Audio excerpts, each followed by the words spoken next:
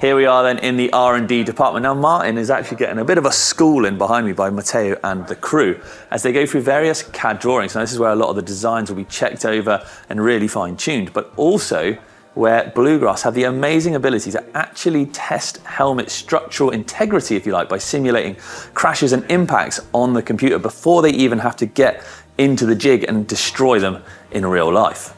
From this CAD phase, once the school lesson is well and truly over, it's then going to be on to physical prototyping. So from there, it'll be a 3D printed prototype.